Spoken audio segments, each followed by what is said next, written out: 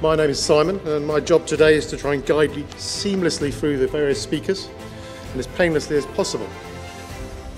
It's a great pleasure to be here today to welcome you to the university.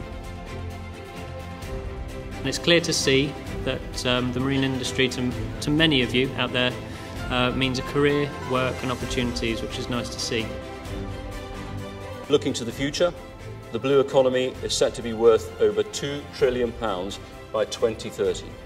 The apprentices, boat builders, designers and engineers among you are the key to this success. Every tree we have chopped down, 2 are planted, and you have to remember that a growing tree is capturing carbon faster than a mature tree. Building from wood is a very sustainable way of building a hull structure, deck and all your furniture.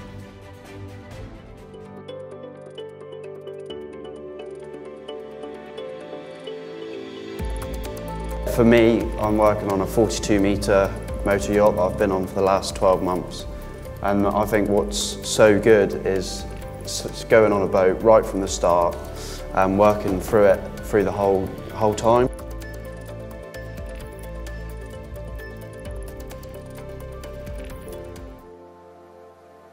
So the theme of the panel discussion today is about sports boats and super yacht tenders.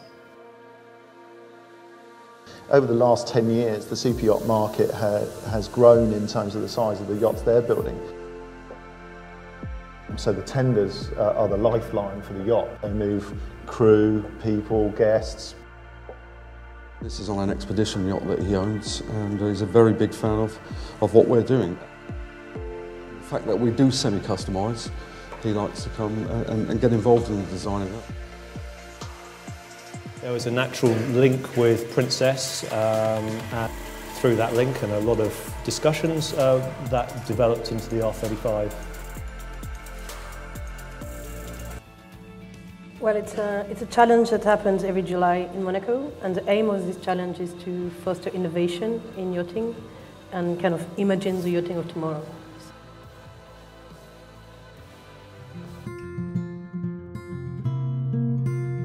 I thought you'd like to know about a small but perfectly formed branch of the marine industry that is wooden boat building on the River Thames.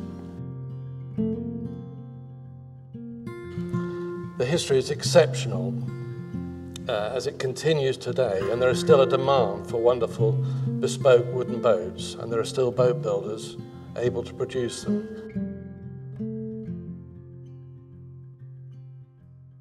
The QSM each year is awarded to the top shipwright apprentice in their final year of their apprenticeship. We have a vibrant and dynamic shipbuilding and boat building trade, and we need to attract more young people into it, and it's very much a focus of the livery company's charitable giving that we seek to support young people coming into this fantastic industry. It gives me great pleasure to present you with the Worshipful Company of Shipwrights Prize for 2019. Thank you very much. Very many congratulations. Thank you.